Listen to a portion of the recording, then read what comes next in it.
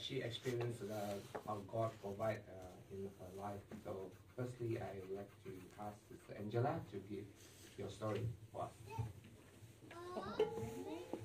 Thank you, Brother Ferry. In the name of the Lord Jesus, I speak. For those of you who haven't met me yet, my name is Angela, and I have been a believer of Christ since I was young, but I've only got to know about Jesus when I was a teenager. And for all of us, we have been through the teenage years. I'm sure everyone would agree that teenage years are one of the most challenging. But I thank God that when I look back at my life, being a child of God, despite life sometimes will throw very unexpected curveballs at your life, having God to rely on is the most comforting. And God would always give us that special strength when we needed it. Even God would let us realize our strength when we don't even know we have that strength to keep going in our life. And so today I would like to share a testimony about how God helped me and my husband with our journey with finding our home. Of course, we all dream of having a home that we can live in, that we can call a place we come home after a long day's work. And a few years ago, my husband and I, we sold our family home, and we were looking for a house to buy and move into. And at the time, this was 5 years ago, the house prices were already, we considered house prices 5 years ago was quite expensive already. And as we know, it was very highly competitive. And if you have been to an auction, you will know that in Australia, auctions are very stressful. And my husband and I, we looked at different houses. We didn't have very high expectations, but at the same time, we go to auctions hoping that we would at least bid and maybe successfully can get a house that we can live in. And but unfortunately, after many auctions we went to, or even we provided a negotiation, we could put in an offer for a house, but it all seemed to be knocked back. And at the time, my husband and I, we prayed about it, and we were still quite, I was a little bit more, I guess, a bit downhearted, because naturally I would worry, because it seems we've just sold our house, and if we can't buy the next house, where are we going to be? And so when it felt like it was almost impossible to find a home, I thank God, because at the time, during one of my reading in the Bible, God actually let me come across with a particular Bible verse. That is in Psalm 84. I'll read it out for everyone. So during one of my evening readings of the Bible, God made me see this Bible verse. This was from Psalm 84, verse 3. Psalm 84, verse 3 says, "Even the sparrow has found a home, and the swallow a nest for herself, where she may lay her young. Even your altars, O Lord of hosts, my King and my God." Verse 4, "Blessed are those who dwell in your house. They will still be praising you." And when I read this Bible verse, it talked about the sparrow has found a home.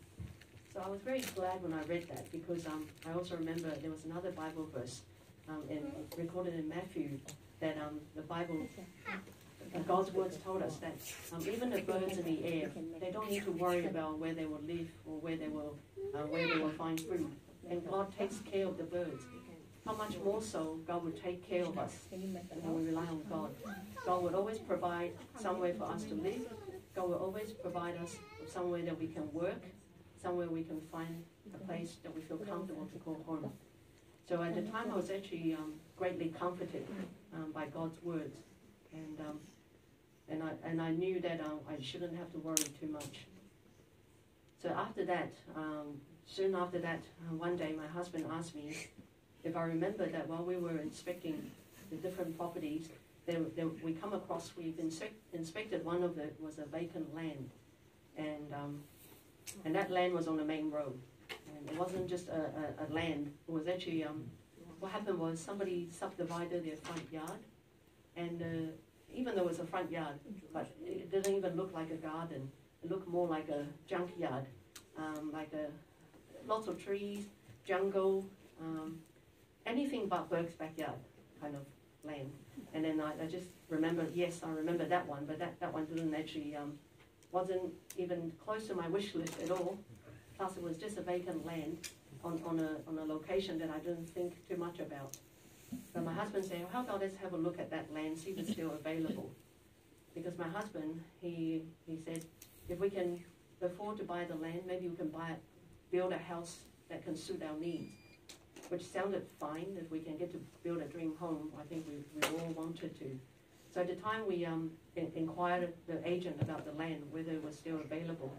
And thank God the land was still available, and we inspected it again. And at the time I just prayed to God that if this was part of your plan, then may this offer be accepted. So we made an offer on the subdivided land, and thank God in the end this time it was actually accepted by the vendor. So we were happy that yes, we now have a land that we can actually build on. But we didn't realize at the time that was only the beginning of trial of our faith, because guess how long it would take to subdivide the land? I actually asked the local land surveyor, and so on average it takes about 1 year to subdivide the land. But for us at the time, we didn't realize the vendor hasn't actually finished subdividing the land, and the contract that we were given to sign was actually the wrong type of contract. The contract that we signed, there was no sunset clause. So, and we don't even know when the land would finish subdividing. So it was basically open-ended, depending on the vendor. The vendor could take as long as he liked. If he wanted to, he could take a long time, and we still have to go through with the transaction. So while waiting, at first we were excited by the prospect of being able to build our own home.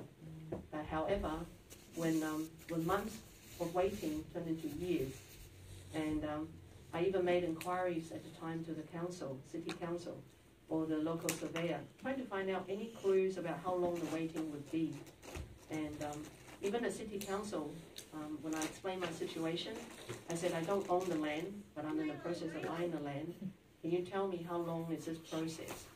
Even the council will say that, well, technically, you are not supposed to buy a land that hasn't been subdivided yet. And I thought at the time that wasn't much of a help. But so that only made me worried a lot more, whether this will eventually happen or not. And on top of that, we already engaged a builder. And for those of us who have made a building process, you will know that with a builder, you have to sign a contract even before you start building.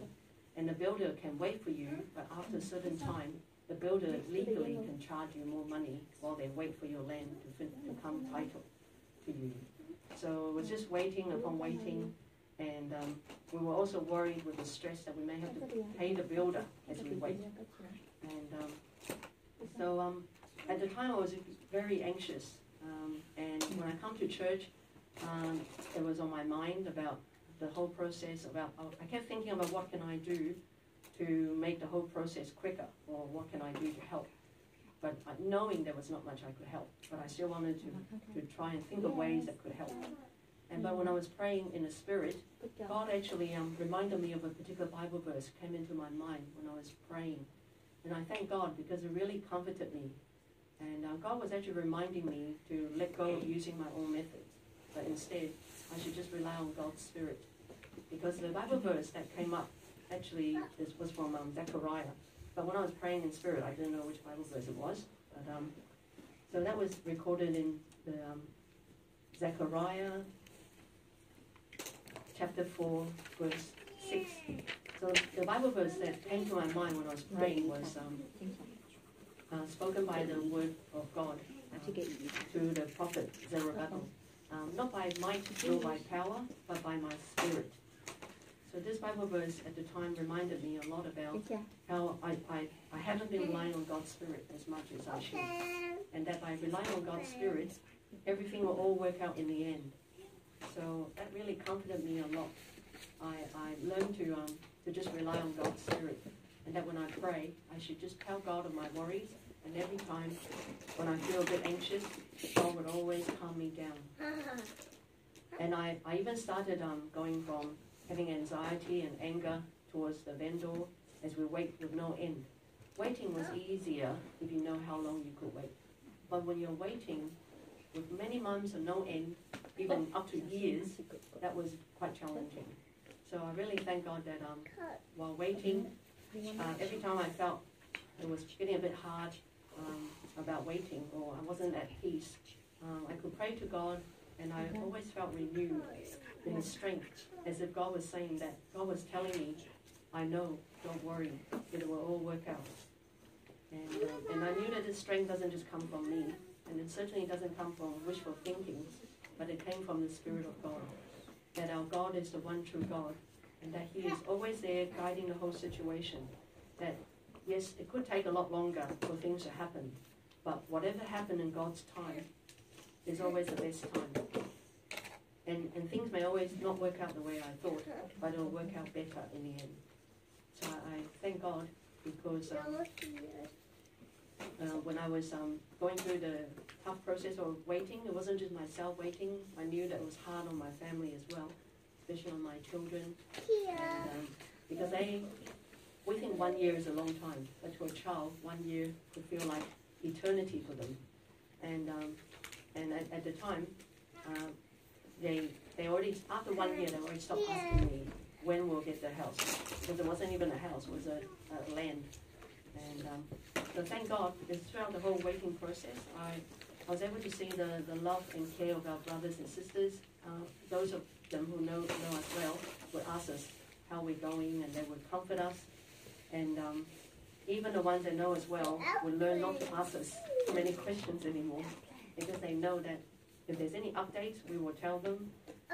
No point asking, otherwise probably will make us more anxious. And so in the end, thank God, after 3.5 years of waiting, our solicitor actually said to us, your land will settle in November 2020. So that was 3.5 years since we signed the contract. So we were very happy, because finally there was a date. There was an actual, it's all happening.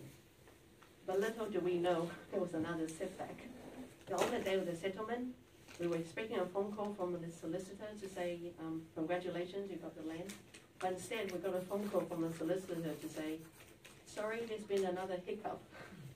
The other party hasn't got their documents together. The land is actually technically hasn't finished subdividing it. So, so we have to wait. So the next natural question would be, how long is the wait? How long is the delay for the next settlement? Typical of the solicitors, they say that we have to wait for the other party to tell us. At the moment, it could take anywhere, it depends. They say they'll do it as quick as they can, but we actually don't know. So with another waiting. So if any of us have actually wanting to wait for the keys to your house, and having to be told that you have to wait, don't even know how long, that was another little challenge. For me, it didn't matter, because at the time, if you already waited 3.5 years, I'm sure another month would not make much difference. But I remember at the time, my husband, who's an engineer, he likes to plan things. He likes to see things and with a deadline. So my husband at the time, he took the whole month off in December, thinking that we would have got the land in November. He was ready to go and cut the trees and get started on the land, only to learn that in the last minute that we have to wait another long time. So my husband was getting a bit very anxious as a few days of waiting turned into another few weeks. But I remember at the time, I just kept praying. And my husband just said, aren't you worried? Shouldn't we do something about it? Should we actually get a lawyer? And maybe not just a solicitor, maybe a lawyer, maybe we could. But I told my husband, let's just pray about it. And thank God, because at the time when I prayed, God actually God made me, it was as if God was talking to me. And God told me that it will happen, but it will happen in the nick of time. That's what I felt when I was praying. And sure enough, just before, because by then it was getting closer to Christmas time, and we know what happens after Christmas or between Christmas and New Year. That's another time that no one would actually do anything. So, and we were just waiting. And thank God, just the last day before Christmas, which was on the 24th of December, and as I was just driving home after work, I was just thinking, the solicitor did say that she's going to call me soon to update me. And then as I was just thinking about that, as I was thinking about that, 5 seconds later I got a phone call on my mobile phone. So I had to pull over on the side of the road. And the solicitor actually told me the news I wasn't even expecting. She said that, oh, congratulations, the land is now finally settled now. And you can actually go onto that land it's now come through. And I said, as in, from this moment, we can actually go onto the land? And she said, yes. So I really thank God because that was just one day before Christmas. And the solicitor said that I can now start my Christmas holidays. She was actually supposed to be on holidays already, but because for us, she was also worried for us. She even came to work on a day when it was actually her holiday already started. So really thank God the solicitor went above and beyond for us. And in the end, we were able to get the land. So that was a journey that we finally can say that there was a bit of an ending there. So I thank God because even though right now we still haven't finished building the house, as we know, building a house in the pandemic is probably another stressful level. But thank God, none of that compared to the amount of waiting when I didn't know how long to wait for. So throughout the whole process, I've learned that we have to be patient when we wait for God's time, and that God will always comfort us when we seek Him. And that if we ever want to know God's will for us, all we have to do is kneel down and pray. Because God would always use His words. I realized when we read our Bible, God will always talk to us from the Bible. And God would always remind us of His love and that He will always provide for us. No matter if it's our clothing, our food, our daily lives, and our shelter. So we don't have to worry about where we live, or we don't have to worry about it at all, because God will always provide. So, and all these things are just temporary anyway, because we have the eternal heaven home in the future that God is preparing for us. So that is the greatest hope that we have. And we thank God that we have this living hope, that we always have the heavenly home waiting for us. And we know that doesn't matter what property we live in, these are only just temporary. It's just a temporary shelter. But the eternal home is always waiting for us. And that is what we all look forward to the most. So I thank God for guided my family, because if you ask my children now, their patience has now reached another level. And their recognition of mum and dad is under stress mode. They're very good at recognizing that. So they're very good at trying to get out of mum and dad's way if mum and dad seems a little bit stressed. And we've learned to also rely on praying to God together. So thank God. My testimony ends here. May all glory be given unto God. Thank you, Angela.